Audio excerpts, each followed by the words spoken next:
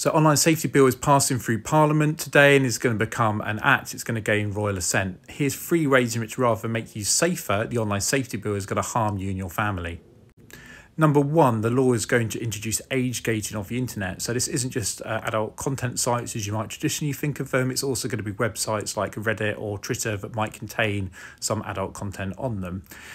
Age gating of the internet comes with new privacy concerns, and it puts users at risk of increases in phishing attacks, because there's going to be more fake websites trying to get you to upload your documents and personal information in order to access that website. That in turn becomes a privacy risk and a cybersecurity risk.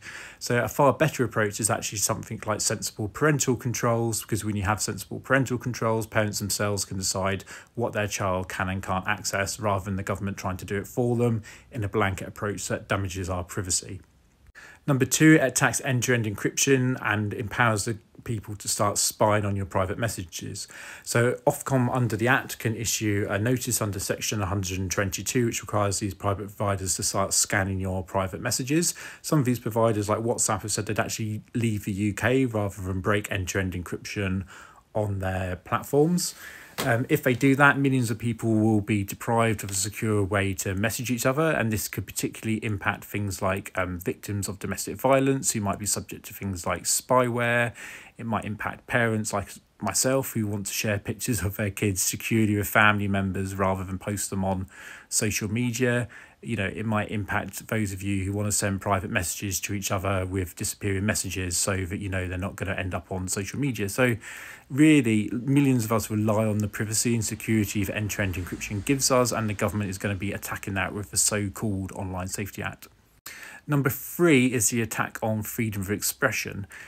Companies are going to be required to start scanning your posts before you even publish them, and taking down more content which is deemed possibly illegal, or taking down content which breaks their community guidelines. So you're going to see a lot more of that when you go to publish something. Actually, this post is not able to be published because we think it breaks our community guidelines.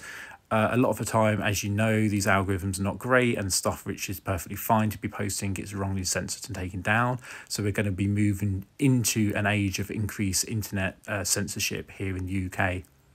So there are 3 ways in which the online safety bill actually damages you and your family's rights to privacy, your rights to freedom of expression. Rather than making you safer online, it creates a more dangerous society in which the government has more powers to censor free speech, to scan and place you under surveillance for your private messages. That doesn't make me feel safe. That makes me feel very alarmed and concerned about the type of society we're creating here in the UK. Open Rights Group, we're going to be continuing to campaign around these issues. We're going to be continuing to stand up for your freedom of expression online, stand up for things like your right to privacy, your ability to send end-to-end encrypted messages. Ofcom are really going to struggle to implement huge parts of this bill, and we're going to need to be there arguing for a more sensible approach to reducing harms online that doesn't actually violate people's fundamental rights.